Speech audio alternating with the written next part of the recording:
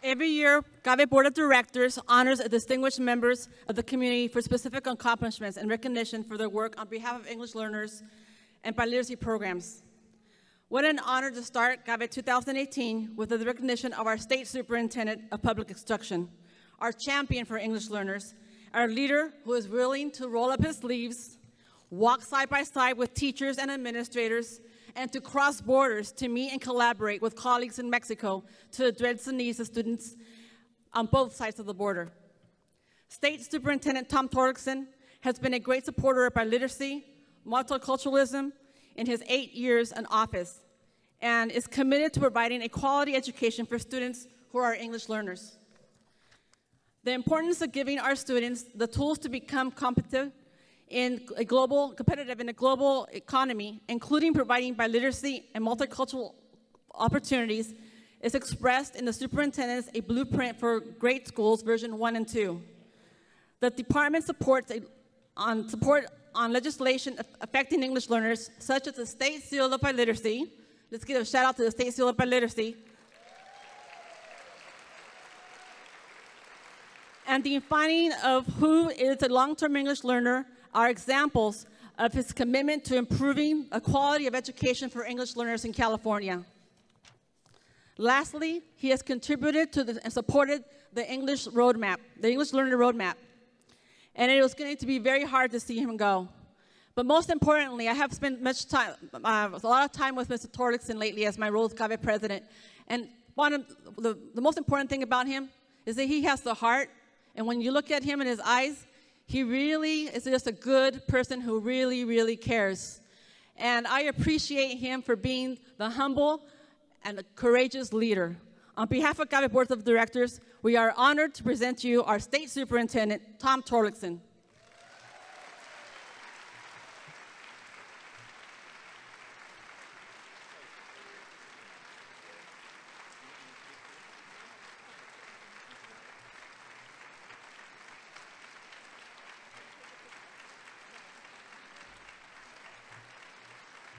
Thank you.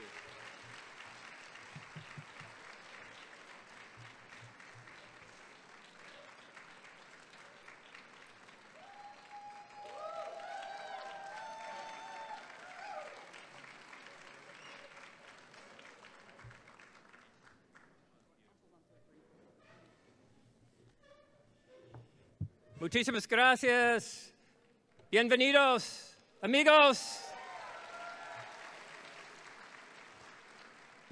This means so much to me. I truly am grateful, I'm moved, I'm inspired, and I'm really proud of you, of all of you. You are a team. We are a team. Somos un equipo fuerte. And we work together. And what we've accomplished, we've done together as a team. And so I say this is an award, a recognition really goes to all of us who've been part of the movement, all of you here and all of our colleagues back in the schools of California, helping our students learn, helping them reach for their dreams and make their dreams come true. And so again, I'm very, very proud of you as a team. And many of you know I am a believer in the power of team, the strength of team. So let's emphasize team. It'll be an exercise, just spelling, four letters, one word. Okay, so team, what's it stand for? Just spell it out, T-E-A-M. And what's it stand for? It stands for together, everyone accomplishes more. T-E-A-M, right? Together? Somos un equipo fuerte. And thank you, CABE, for this marvelous conference year after year. You have great speakers, you have great workshops, and just your leadership. You're showing the way.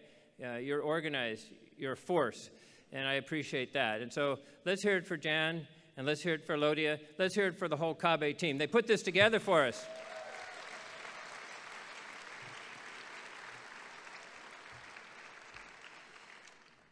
I like the theme. The theme, our theme for today, for this conference, embracing multilingualism. That is exactly what we do here in California. We embrace people from all over the world who come here with their dreams. We embrace our diverse languages, and we welcome different peoples with different cultures from around the world. In our state of California, diversity is our strength. Do we agree?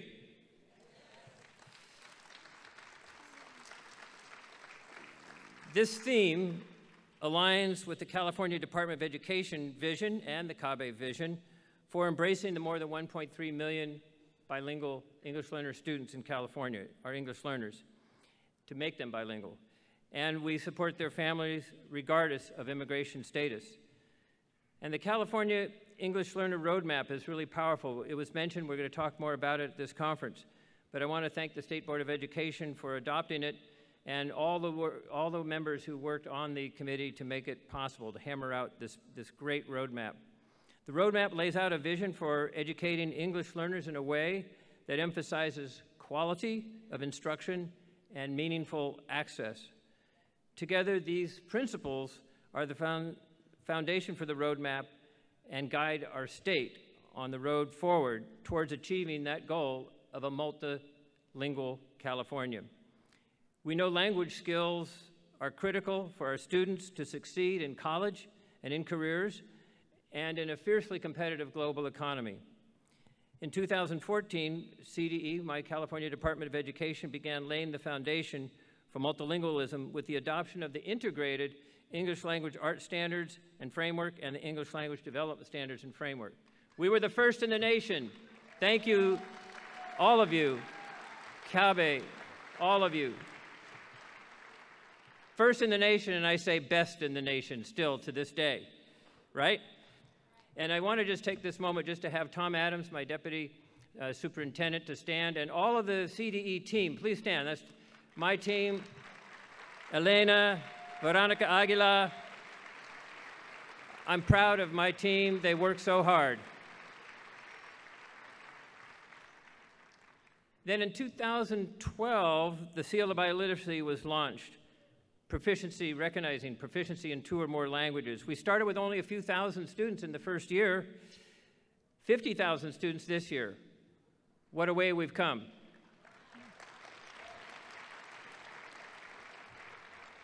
A 150,000 altogether so far. But let's double it, let's quadruple it, right? Let's aim high and go far. We want so many more of our students to earn this Seal of Biliteracy. Now, unfortunately, in the midst of all this good news, we have new immigration policies put forth by the President that have spread fear and anxiety to thousands of students attending schools in California and across the nation. I have a different message. We extend the hand of friendship to Mexico and Baja California.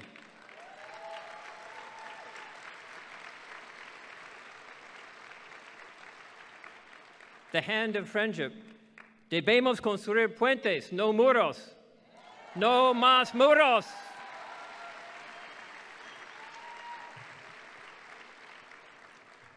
And I thank educators across California. We've worked with them to create a program to counter the fears that have been caused by the Trump administration policies. We've created a Safe Haven Schools program, and I want to thank 130 school districts protecting over 2 million California students who've adopted resolutions saying we will not have our students and parents live in fear. Our movement asks districts to spread the word to others that we welcome students of all backgrounds and their parents into our schools. And let me say it again, California welcomes all students and parents. We will not give up the personal information of our students and their parents. We will not.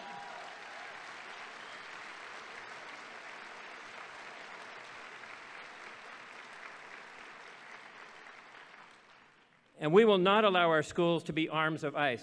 We will not allow our teachers to be immigration agents. We are going to protect our students.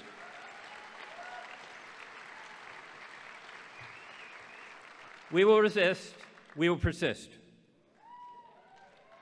And let's keep focusing, no matter what, move forward, let's keep focusing on the good news. The biggest good news is the passage of Proposition 58. A historic, phenomenal, thank you. You did it. You held on after 227 was passed and had all those antiquated, unfair, un-Californian type policies. We threw them out the window. 73% of California voters voted yes on Prop 58, saying we support bilingual education. We support knocking down the barriers that kept students away from bilingual education, and now parents and students are flocking to our schools asking for more teachers to help us. Our CDE team developed a bilingual teacher professional development program to provide professional learning opportunities to teams of eligible teachers, principals, and paraprofessionals. We must increase the number of teachers who obtain bilingual authorization. There's now a huge demand for that. Beginning this fall, schools will report the types of multilingual programs in California that are offered to students and the languages of those programs. We will create a statewide multilingual program directory where parents and the public can find a program that fits their needs in their specific location in California. And finally, for today, we must greatly expand the number of participating teachers in the California Department of Education Teacher Exchange Program, our binational program. Let's quadruple it, the number of teachers in that program. That is my goal. Will you support me and help me get to that goal?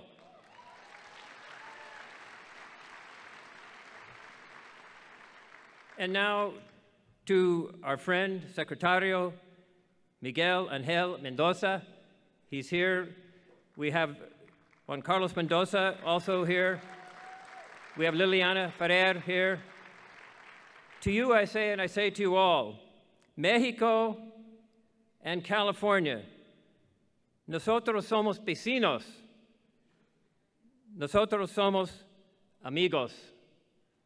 We are working together. We will work together. Mexico, and particularly Baja California, share a common heritage and a common rich history with the state of California, and we also share students who end up attending schools on both sides of the border.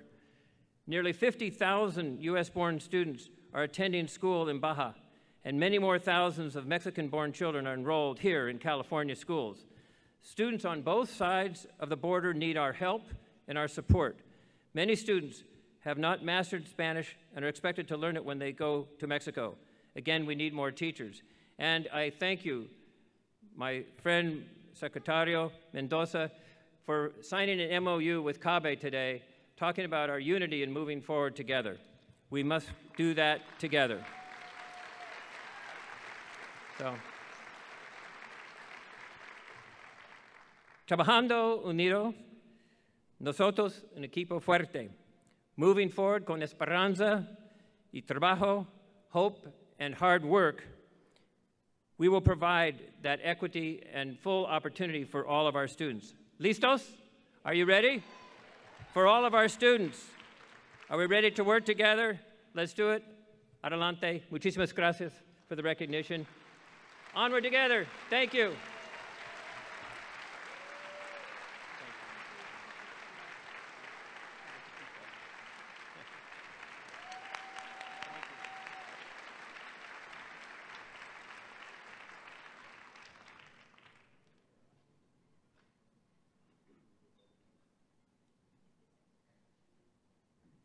I'm back. You want another speech? No. I want to introduce to you a very good friend of mine, un campeón de niños everywhere, just a wonderful person. He has a background as a city councilman in the city of Richmond. He's been a school board member. City of Richmond, let's hear it. Wes Contra Costa. So this gentleman has a great heart, corazón grande. He's full of energy, he's tireless, and he cares about our children. He's focused his legislative career. He's an assembly member in the 15th District. He's passed many bills to stop the pipeline to prison and start the pipeline to jobs. And this is my friend, our friend, Tony Thurmond. Please welcome Tony Thurmond.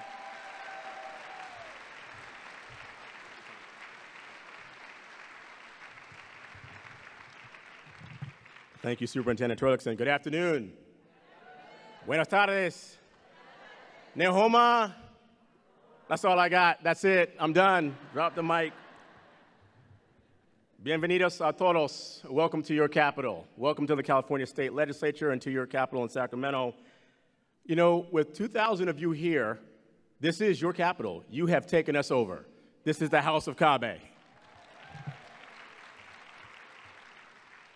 Truthfully, I'm only here because I'm part of the warm-up act for our real leader, Dolores Huerta. Any opportunity that I get to be in the room with her, a friend, a mentor, a coach, I want that opportunity. And if you haven't seen her film, go see her movie right away. Thank you, Dolores, for all that you've done for us and that you continue to do for us. I'm so excited to learn about what comes out of all of the workshops, and I'm impressed. I read it. There are over 200 workshops. Y'all not playing, are you? You for real.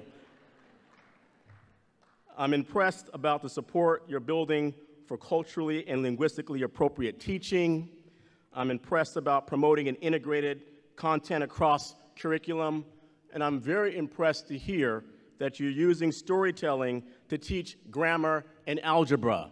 Where were you 35 years ago when I needed that help? Thank you for what you do. I want to give a shout out to all of my favorite principals. My notes here say shout out all of your favorite principals, and you heard them. They're all from West Contra Costa.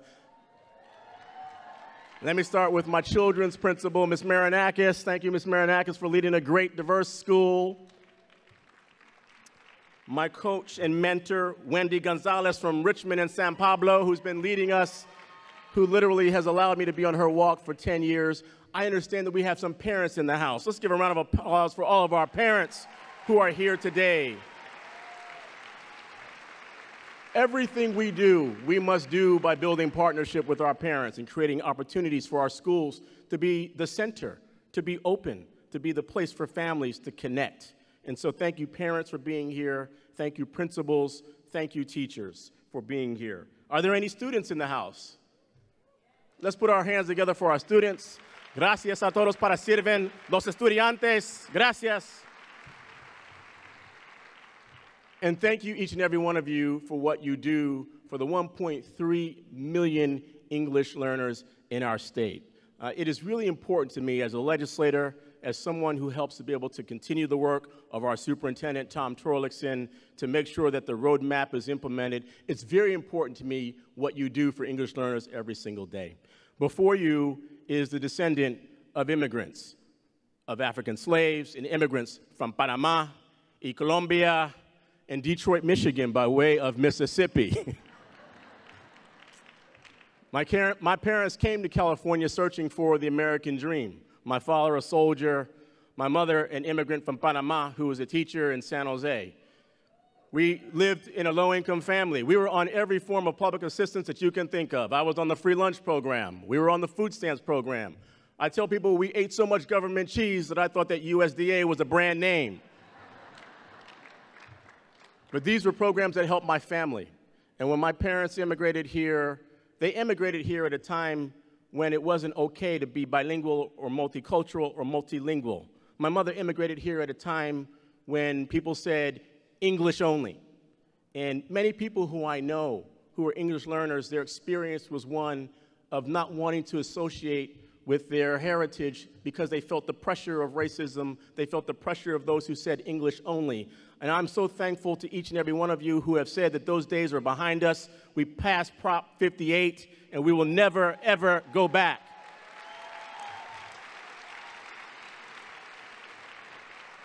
And for those who would provide fear-mongering for our immigrant families, we send the message to you, not here in the great state of California. We stand up for everyone, for our immigrant families.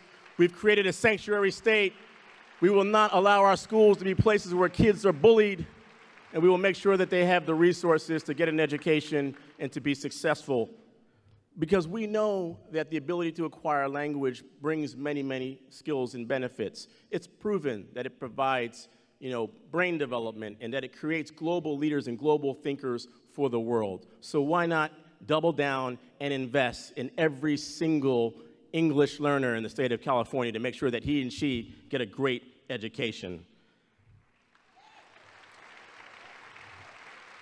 Thank you to our State Board of Education and our Superintendent, Tom Torlakson, for the English language learner roadmap. I'm looking forward to working with you to implement that. Thank you for the $5 million that my colleagues in the legislature brought forward so that we can hire more bilingual educators in our state. And we won't stop there. This year, we have a new bill, and it's got a great sponsor, it's CABE, to provide another $3 million to support the expansion of dual language instruction programs for bilingual educators all throughout the state of California. There's much that we will do in the area to support English learners, but there's much that we must do in general to close the achievement gap for English learners and for all students. We've got to make sure we close our teacher shortage, and I'm proud to have a bill that gives a scholarship to anyone who wants to become a teacher in special education, in bilingual education, in science, in math.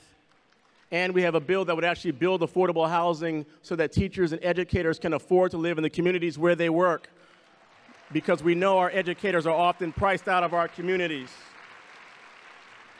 We're going to expand STEM and STEAM education, science and technology and engineering and arts and mathematics for all of our kids, and more career technical education for all of our students in the great state of California. Let's give them mental health supports. Our teachers don't need to have guns in their classrooms. They need the tools to educate our kids and give them a chance to learn and to grow and be successful. And the most important thing that I pledge to you that we can do to help all of our kids in the great state of California is move us from being 46 in the nation in per pupil spending. Our kids are number one. Let's give them number one in how we fund education in the state. Gracias por todo. Have a great conference. Thank you for being here, and wonderful greetings from the California State Legislature. Gracias. Thank you.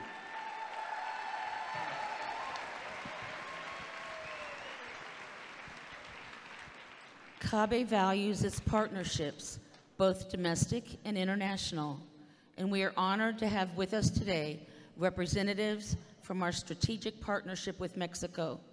Please welcome from the Institute of Mexicans Abroad, Instituto de los Mexicanos en el Exterior, IME, the Director General de IME, Juan Carlos Mendoza, accompanied by Consul Liliana Ferrer of the Mexican Consulate in Sacramento.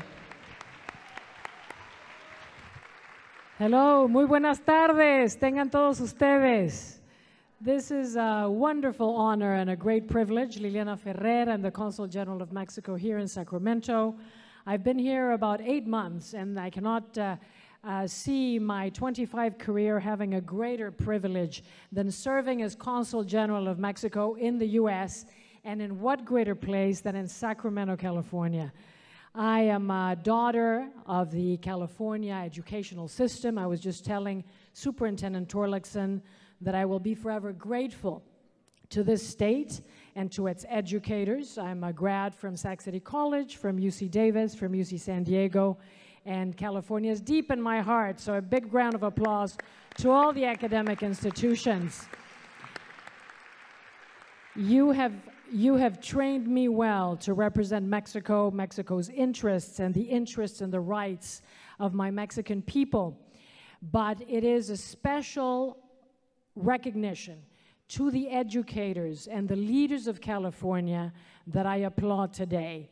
And in particular, I want to recognize, together with Ambassador Juan Carlos Mendoza, who represents the Ministry of Foreign Affairs and who will be speaking shortly, I would like to recognize and ask you to stand up and give a special round of applause, number one, to all of you that are in the room today, but also to Superintendent Torlakson for his valuable contribution to our Mexican nationals, to their education, to their empowerment, and also a special recognition to the leadership of people like Jan Correa Gustafson that also encourage you educators to promote bilingualism, multilingualism, and to promote education amongst the most vulnerable members of our society. So with that said, the Mexican government would like to recognize Superintendent Torlakson and Jan Correa and present them with this letter of recognition. Please, if we can all stand and give them a big round of applause on behalf of the Mexican government. We would like to recognize Superintendent Torlakson, thank you on behalf of Mexico. And Jan, if you could please come, Jan Gustafson Correa.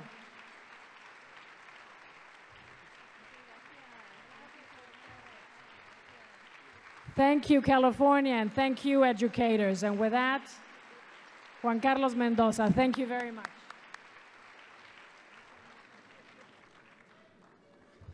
Good afternoon, California. Good afternoon, CABE family.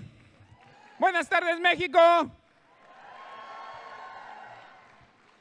I just want to say a few words related to education and some remarks additional related to the bilateral relation between Mexico and the United States. We are convinced that education is the best way to succeed. Today in Mexico, we have 2 million more students than in 2012. We have 25,000 full-time schools. That means 4 times the number of schools that we have in 2012. We have 7.7 million students which have a scholarship. Nevertheless, Mexico ranks last in education among the 35 members of the Organization for Economic Cooperation, the OECD. To change this vulnerability, the President of Mexico passed the education reform. With this reform, we expect to modernize education in Mexico because it's very important for us to succeed. Nowadays in Mexico, the jobs in the education sector are given by merit, not by connections. It's a very important reform. In addition, all the teachers have to pass some periodic tests, and we are teaching English since elementary school through high school. So these are part of the educative reform in Mexico, and we are granted more autonomy to the schools. We know that we have to take the good practices of the education in the United States, and that is one of the reasons that we are here to learn about your succeed. We are believers of the shared responsibility. By shared responsibility means that we have 300 plazas comunitarias in the United States. President Peña increased the IME Becas. We started the program IME Becas in 2006 with 10 million. Now we allocate $40 million pesos to this program. It's an increase of 300%. In California now we are developing 9 ventanillas de oportunidades educativas. We just start with this program this year with the support of the Ministry of Economy. From May 7 to May 11, we are going to develop the first binational week of education. We are committed with the bilingual education in the United States. We are going to support all the efforts that you are having here. Regarding the bilateral relation, just let me tell you a few things. Mexico buys more products from the United States than any other country. The BRICS, a very important group of countries, are buying together combined less products than the products that Mexico is buying from the United States. We buy products from the United States more than United Kingdom, Germany, France, and Italy combined, more than Hong Kong, Taiwan, Singapore, and South Korea. When we are exporting to the United States, we're incorporating 40% of American components. 40%, that means that for each dollar that Mexico exports to the United States, previously we import from the United States 40%. In order to make a comparison, Canada has 25% of American components, Malaysia 8%, South Korea 5%, China 4%, Japan 2%. So that means that we are producing together. NAFTA works an integrated manufacturing platform. That is the secret of NAFTA. 5 million of jobs in this country rely on the commerce with Mexico. For 27 states of the Union, Mexico is the first or the second market for their exportations. That is the kind of integration that we're having with the United States. Mexico is also the second origin country of the tourists arriving in the United States. In 2015, more than 18 billion Mexicans visit the United States, and they spend almost $20 billion. Almost 2 million American people are living permanently in Mexico. From them, we have more than 500,000 of American students who are studying at the public schools in Mexico. So the U.S. economy is 9 times bigger than the Mexico's economy. Nevertheless, We have succeeded when we have cooperation. Today, Mexican business people, scientists, professionals, artists, and filmmakers has been strengthening the cultural bonds and ties of friendship between Mexico and the US. Our participation in this CABE's annual conference is a good example of these cooperations. We are neighboring countries with complementary economies and societies that are more integrated than ever. We are neighbors, we are friends, we are strategic partners, we are North America. ¡Sí se puede!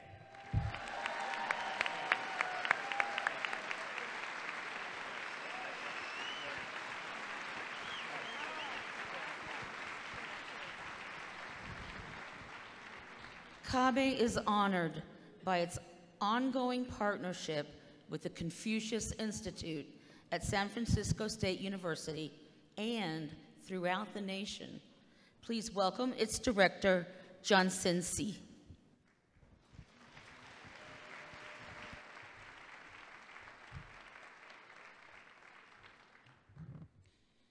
Good evening, everyone. It's my honor to be invited by CABE to convey our greetings on behalf of Confucius Institute at San Francisco State University and from all colleagues from our fellow Confucius Institute and Confucius classroom across the nation. There are 516 Confucius Institute and 1,176 Confucius classrooms in the world. In the United States alone, we have 110 Confucius Institutes and 501 Confucius classrooms. All of us from Confucius Institutes and Confucius classrooms are feeling confident to join you here today because we share the common mission with you, colleagues from CABE, to support this central vision of biliteracy, educational equity, and 21st century success for all students. We will implement priorities, initiatives, and services targeted to teachers, educators, parents, and others designed to dramatically increase California's capacity to create culturally diverse and competent 21st century learning environments of a high intelligence performance and all English learners and other language learners, and to graduate all English learners college, career, and first ones 21st century ready and prepared to live their lives to their full potential. That is the mission we share with CABE here. Dear colleagues and friends, today, right here, all of Confucius Institute classroom colleagues from San Francisco State University and Confucius classrooms from California are feeling more confident and more comfortable because we are playing a role as great bilingual educators, teachers, and professionals, just like all of you who are teaching different languages. We will share our programs and present our research on teaching Chinese language and culture in California and across the nation.